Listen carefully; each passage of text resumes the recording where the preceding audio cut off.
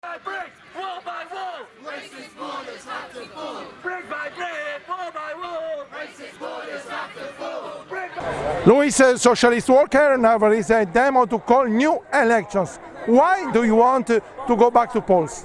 Because Theresa May was only elected by a group of, 170 odd Tory MPs who are all rich millionaires who they don't know what ordinary people need. I'm supporting Jeremy Corbyn. I think we should have an election, we should vote him in.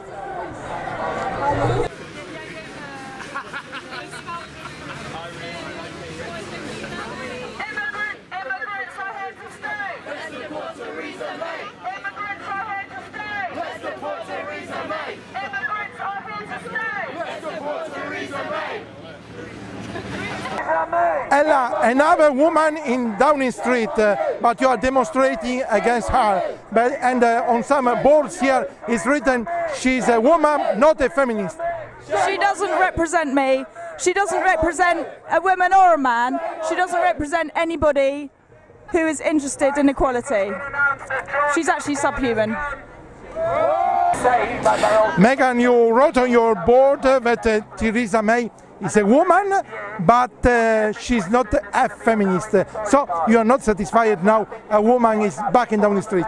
I mean, it's just because it's a victory for one woman doesn't mean it's a victory for all women. She's cut down so many domestic abuse centres and help for women in need, gay women, LGBT plus women, the poor women, disabled women. So the only woman that Theresa May has ever helped and will ever helped is is going to be the rich white middle class. Yeah, I agree. She overwhelmingly votes in favour of austerity, which overwhelmingly hurts women every time. She doesn't care about women, she only cares about herself. Arthur, you are demonstrating here for new elections. What do you expect from new elections? Well, being part of a democratic country, I would expect that our politicians are democratically elected in. And you say that Theresa May has not been chosen by the people. She has not been chosen by the people. She's been chosen by the Conservative Party, which, I believe, they were fraudulently elected in, or David Cameron. All of our elections are rigged anyway.